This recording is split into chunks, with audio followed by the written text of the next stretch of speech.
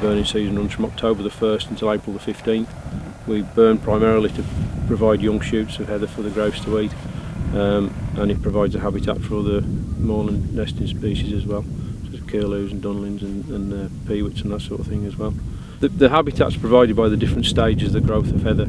We need some old, taller heather for cover when there's snow on, and cover from predators. The shorter heather is feed heather.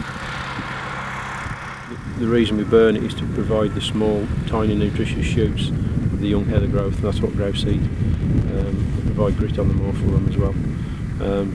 We try to burn a small area of the moor in each unit on the moor. We try to burn a small area just to provide that patchwork quilt of growth on the moor.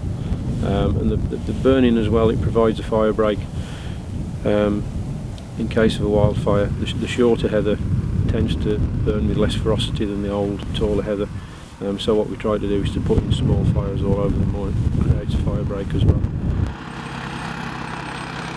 I've seen a massive improvement in the way fire services cooperate with each other, the equipment that they're getting as well, such as Aga cats and fogging units to help put wildfire out. There seems to be the investment there to make a wildfire not such a scary thing to us. The main thing is everyone's talking to each other. There's a lot of way forward with regard to people that work on the land. The fire operations group has brought people together, brought the fire service together, the landowners, gamekeepers, farmers, to help control a wildfire if it does set off.